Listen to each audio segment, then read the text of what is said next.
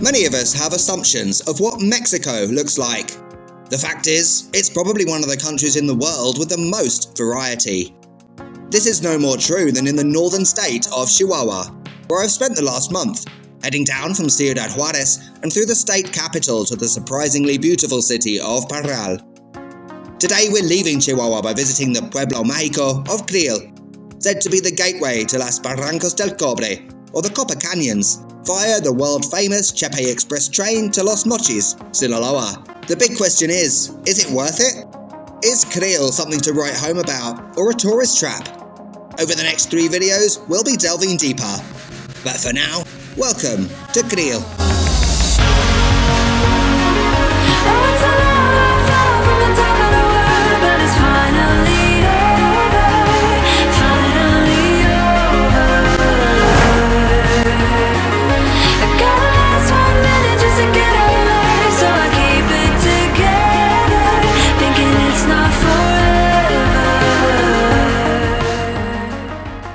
Good morning everyone and welcome to Saturday morning in Creel in Chihuahua. I'm just clambering over the Creel sign at the central square. Nice and colourful as you can see behind me. Be careful where I'm walking, David. This is a Pueblo Mágico. You know my feelings about these. Some of them can be absolutely brilliant. Some of them can be like they've just been given the name for the hell of it. But this one absolutely epitomises what Pueblos Mágicos are all about, and we can explore that in this video. It's sunny, it's bright, and it's rather windy, so my hair could be all over the place in this video. You have been warned. Let's explore.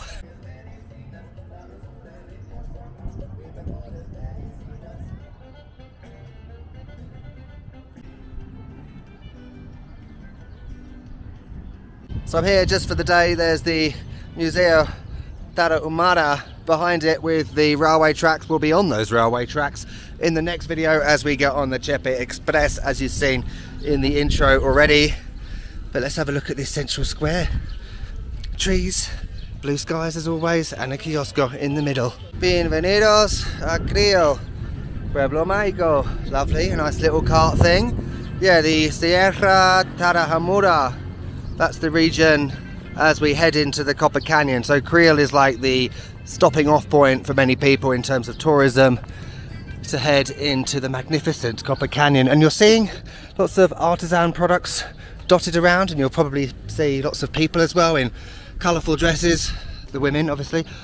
Those are the Rarámuri, or the, as you can see in front of me at the museum, Tarahumari, which is the Spanish name for the indigenous people in this region.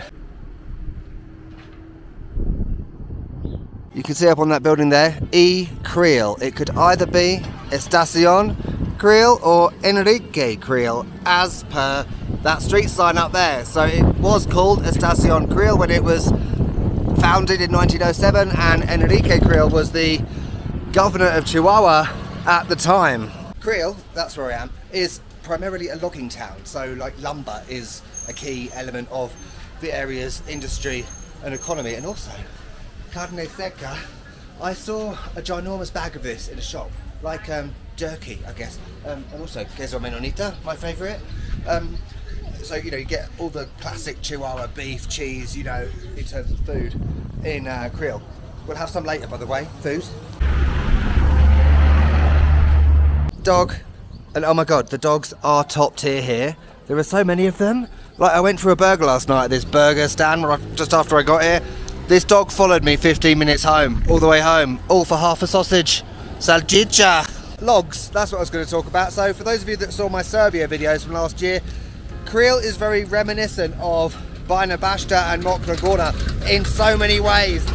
All 3 of them have kind of got this hilly, leafy landscape, mountainous as well, where logging is a key element of the economy. So it feels like I'm walking around Serbia when I'm here with a slightly Mexican twist. Oh, copyright music. There's the train tracks. There's a Rarámuri lady with her dress. The warning sign over there as you cross the tracks.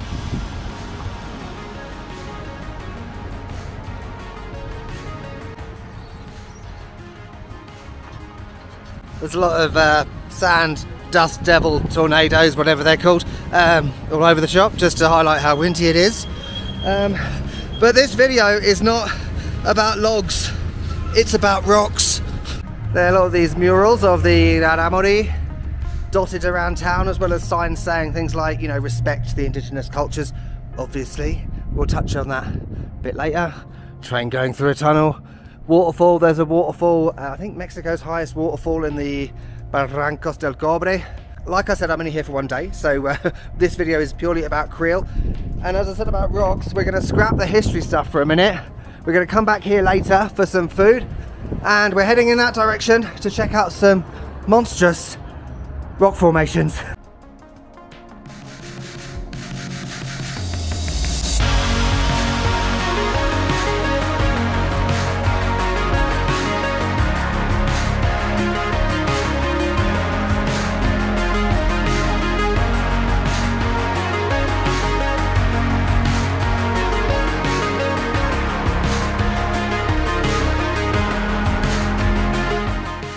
But never mind the wind, because I found a huge long train, which obviously is the Chepe Express, or at least one of them. There are many, we'll check this out more tomorrow, but there's another one here. Tequilero. Is that like one of those tequila train things? Like the one in Guadalajara? I'm not sure.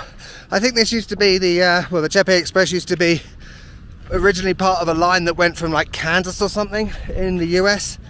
I could be talking shit. Oh look, the dog's back. Hi, hon. I'm chilling with my amigo. Hola. By the way, I was going to say, breathing is a bit of an issue here because Creel is at 2,305 meters up. Oh, the dog's still there. Hello, hon. So yeah, a bit like Mexico City, you know, when you get off the plane, and you have a bit of an issue breathing and everything, but you know, I've done it before, it's fine. There's the Chepe Express. There's a nice green carriage there. Then the blue one's here, business class. That's what I'll be on tomorrow. It's good to get a nice little close-up view of the train before I actually film the train video. Ferrocarril, oh, I can't say that. Right, it's a few hours later now. I'm hoping the wind has let up a little bit, but first, before we head up that way, I want to show you what I've seen to the left here. It's a clapped out, derelict, old Volkswagen van. Love this sort of thing. Don't know who it belongs to or whose land this is, but let's see anyway. There's rust down there. Flowers growing between the rust, and there's the old dashboard, the pedals down there. Wowzers.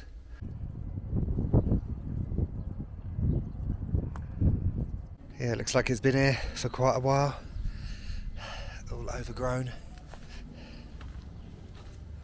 It's even got a sunroof. Well, not anymore. It was registered in Sinaloa 22 years ago. Yep, there's the sunroof up there.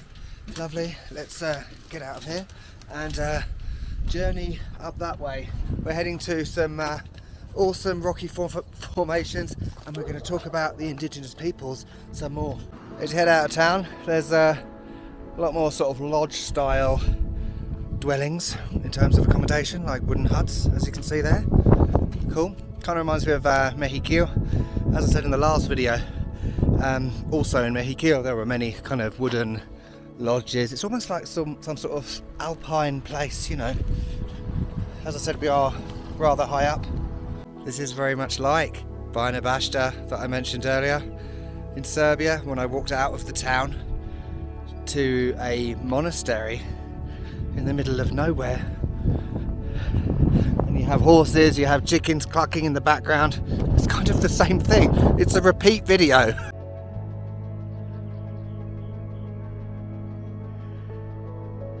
Look at the views over there. I guess that's a cemetery in the foreground with the rocks above it. It does kind of feel like when I was in the Mennonite area in Cuauhtemoc. I feel like such an outsider, you know. But I should, because I am one.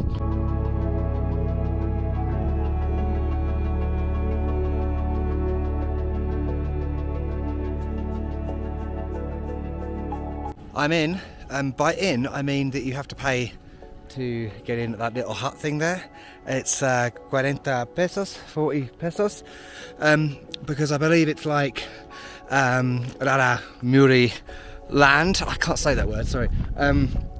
So, you know, as I said earlier about sort of respecting indigenous peoples, you know, I guess that money goes to support them maybe. Creel just went orgasmic. Top tier, look at it. Absolutely stunning. Green, blue, and then that grey of the rocks. Amazing. Again, like Mexico, it's like this desolate, rocky landscape. The views are amazing. In regards to the Rarámuri, I've read that many of them actually still follow a way of life, like a traditional way of life, as in living in caves and living in under like sheltered rocky areas, and many of them migrate to different areas depending on the time of the year. You know, for someone that isn't an indigenous person in this area of Mexico, it's fascinating stuff, because of course it's a completely different way of life that honestly I don't know a lot about, so that's why I'm here, to learn more. Wowzers. Right, I think I'm on someone's farmland or something, so I have to climb through this fence with barbed wire on. I've got to get down onto that pathway down there, or road.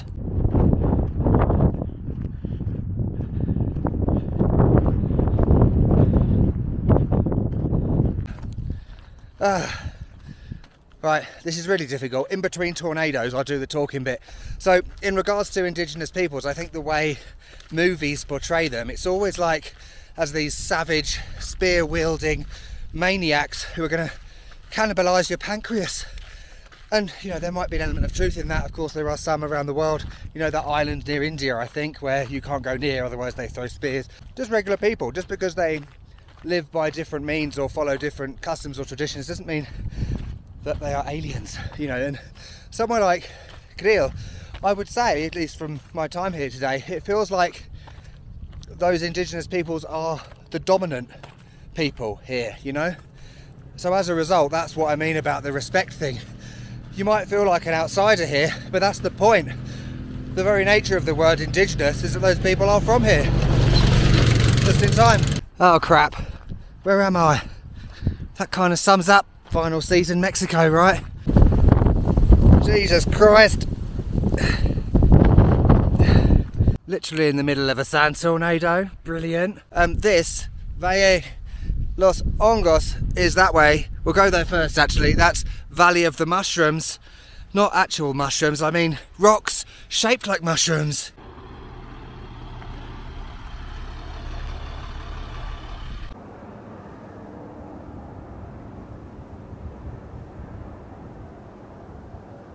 I was just wondering what this is, then I saw agua on it. I guess it's like a big water tank thing. And the houses or the buildings there made just from big stones. Valley of the Mushrooms. Here we go.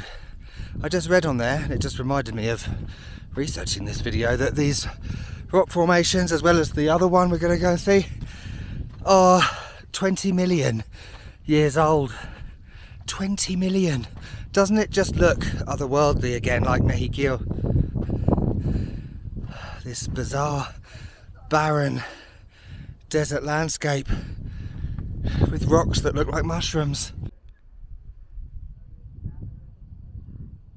Do they look like mushrooms? I guess kind of. It's a bit of a stretch, if I'm honest. But you know, it is a touristy thing, and the money that I gave and the money that other people give, I hope that does go to the people here.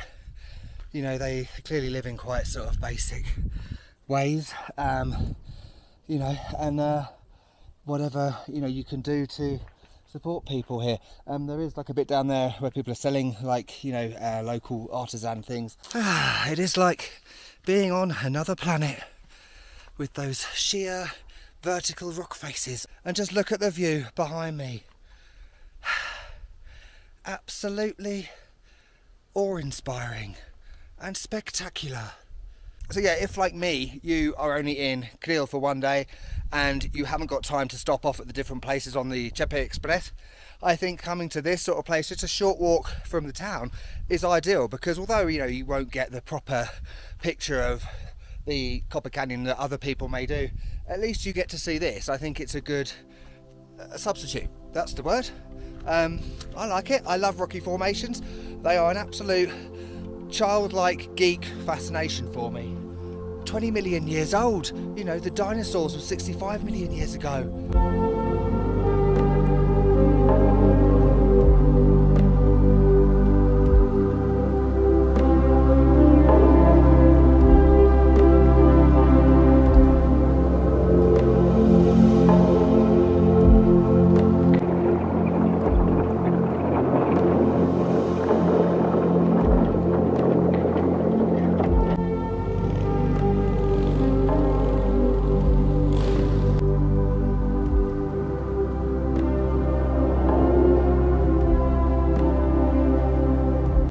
Let's now go to the Valley of the Frogs, which is just over there, and yes, you guessed it, the rocks look like frogs. On the map, when I looked at it, I thought this would be a much longer walk and that the two valleys would be a further distance away from each other, but actually they're kind of in the same area. It's just over there, literally. We got some more dogs at the Valley of the Frogs. I've got to admit, okay, that one kind of looks like a frog. I don't want to be that person, but they could have just called it a pile of rocks. Yeah, there's one of the frogs. There are some dogs down there in the shadow, having a little nap. Hello, Hans. Hello. But yeah, this could be like a scene or a filming location for like Star Wars or Star Trek or something when they come away to an inhospitable alien world, you know?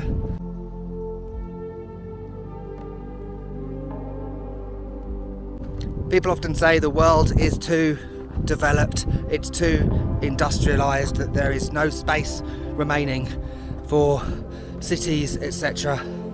That the world is coming to a disastrous demise. And then look at this. It's a different story, right? Which pretty much sums up Chihuahua.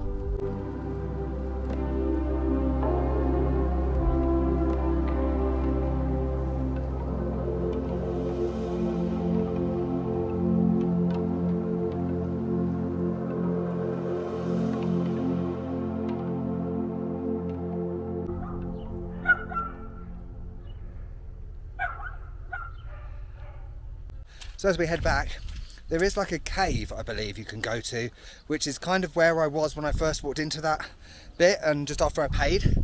I believe they have people, you know, selling those artisan products just like at the mushrooms. And there's a mission as well that's right near the frog one. You might have seen it in the drone shots. This hotel has tours, so essentially I've done tour one today. That is another waterfall. I think it's about 25 kilometers away from Creel. This one, I think that's where you go to the Teleférico. It's quite a distance away into the Copper Canyon, and that is the big waterfall I was talking about. I'm trying to look for something that I may have not had in a video before. Al Pastor. As always, I've come away from that crappy tourist street, overpriced tourist street. Hello, dog. And I think I might have found somewhere, but I'm just having a quick check and see if there's anywhere else. No, let's go this way. Classic local place. We've got quesadillas, enchiladas, burritos, tortas, tacos, everything. No overpriced steaks in here.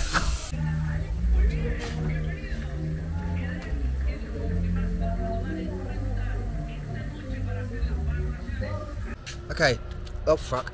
Further proof that walking away from boneless chicken wing street is the best move.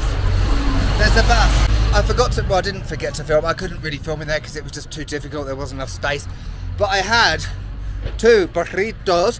One of them was barbacoa. Brilliant, it was amazing. And the other one was jamón, queso, and frijoles. It didn't look like much, but to be honest, when you have beans, ham, and cheese mashed together, it's not exactly going to look like Kim Kardashian, is it? Yeah, good stuff. And it's great to go to those places because that woman, basically, an abuelita cooking in her own kitchen with her own, you know, saucepans and everything. It's so just very real and authentic, you know. It's not these chain restaurants and all the overpriced shit down there. Right, I've had enough. I'm going to go home because I've got to plan my English lessons for next week, believe it or not. This video has been a difficult one to film, I'm not going to lie. Difficult is a bit of an understatement, but I hope it's all worked out in the end. Would I recommend Creel? Honestly, I can't recommend it because I've only been here one day. It would be stupid to say that, yeah, it's great, it's not great, but saying that, is it the most spectacular, wonderful place I've ever been in Mexico? No, it's not. Of course it's not, but still I would say come here if you want to do the Chepe Express. That's the reason I'm here, and that's the reason why a lot of people come here. You know, of course, Creel is the gateway essentially to the Copper Canyon. It's not the Copper Canyon itself, so you know, it's somewhere to experience, somewhere to explore, and somewhere to stay for a night or two.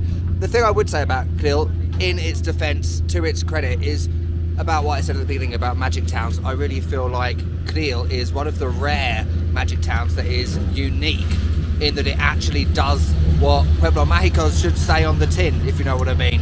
Preserving culture, whether it be Mexican, Spanish, colonial, indigenous, it does it. So that's all I'm going to say on the matter. So thanks for watching. See you next time on the train. It will be tomorrow in my timeline, but it will be in a few days for you probably. So I'll see you next time. Shut up. And I'll see you on the train.